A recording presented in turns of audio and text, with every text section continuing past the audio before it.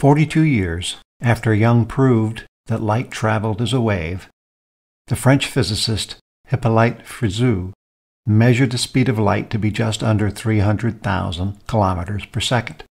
That's 186,000 miles per second. We cover how he did it in the Speed of Light chapter in the How Fast Is It video book.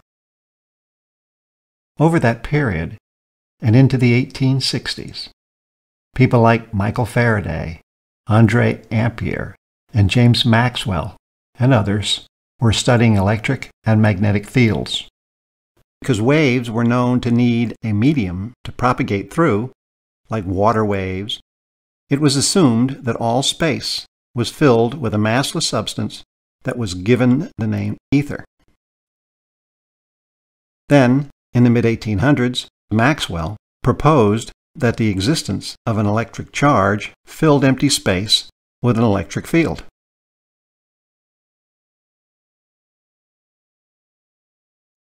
Here's a NASA picture of small threads suspended in an oil aligned with the electric field of a charge.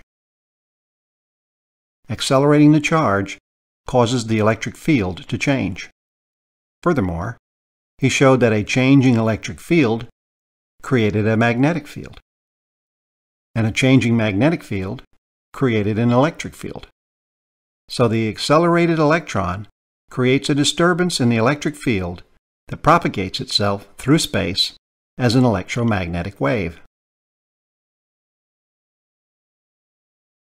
Earlier, Faraday had measured the resistance of empty space to the forming of an electric field called permittivity.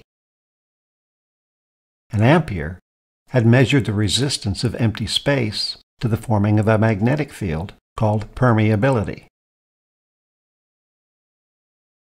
In 1864, using their numbers, Maxwell calculated the speed of his waves.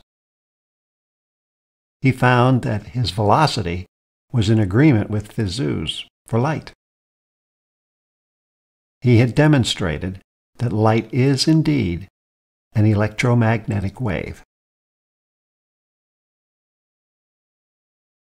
The idea of an ether filling otherwise empty space was rendered unneeded for light propagation once electromagnetic radiation was understood. So it faded from our vocabulary, replaced by the idea that empty space supported magnetic and electric fields, and light represented a disturbance in the electric field. The exact characteristics of so-called empty space will be a recurring subject for us as we approach our segment on the Higgs boson. Here's a simple wave. It has a repeating cycle, a wavelength, and a frequency in cycles per second. Here we see the full electromagnetic spectrum with visible light in the middle. Radiation with longer wavelengths and smaller frequencies than red light is called infrared. Radiation with longer wavelengths than infrared are called microwaves, and still longer wavelengths are called radio waves. Moving up the energy scale, radiation with shorter wavelengths than violet light is called ultraviolet. Still shorter wavelengths are called X-rays, and the maximum energy radiation is called gamma rays.